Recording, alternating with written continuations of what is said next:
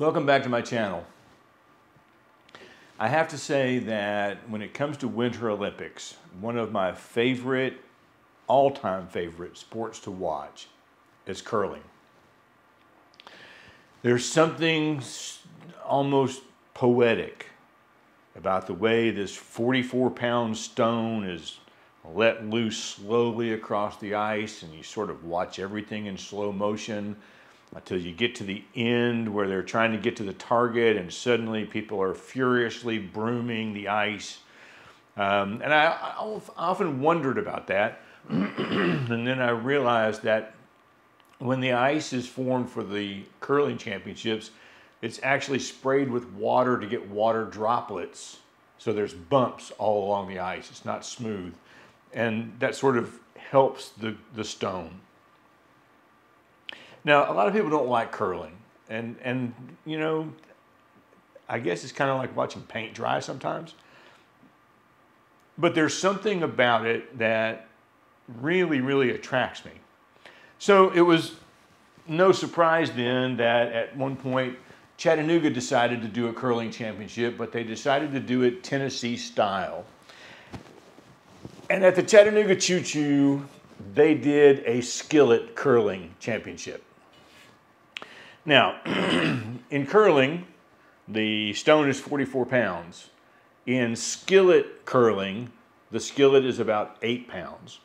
And they're not doing this on smooth ice. So rather than slowly letting the stone go and watching it slowly go across the ice, people fling these things. I mean, they fling them. And it's a hoot to watch. So I took off down to the ChooChoo, and I took my handy 15 to 35 millimeter lens because I thought that would give me sort of a wide enough angle. I'm standing off to the side.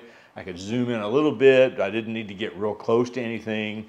In case you're wondering, this is my flip top neutral density filter, so I can flip it on for video. I can flip it off for pictures. Stays out of my way. But I went down there with this. And I also went with my handy dandy Canon M50, which I'm recording on now. And I was going to record some video, and it didn't work. This was filmed back in the time when my Canon M50 was struggling to work in cold temperatures, and it was cold. So I think it might have been about 25 degrees. And so as I'm walking around struggling to get my video to work, I finally just tucked it into my pocket and said, you know what, enough is enough. I got a little bit of video with my Canon, with my 15 to 35, but at the time I didn't have a neutral density filter for it. So everything is just sort of blown out. And there was no way to get around that. And as a result, I just decided I would just take a few pictures. I would give up on my plan for making this an epic video. And I did. I took a few pictures. But I have to say that it was so cold. The ends of my fingers and my thumbs were starting to go numb. I was starting to not feel them. And I was actually afraid of frostbite. And so I only snapped a few pictures. And I really wasn't going to do anything with them until a few days ago, a new YouTube friend of mine, Phil Thatch, and Miss Heather, they posted a video. I'll put a link to that down in the description because I think you'll enjoy it. They posted a video. They had gone to the Skillet Curling Championship. And I thought, you know, I totally forgot I took these pictures. So I went back, I did a few edits. I got a few pictures. They're not all tack sharp.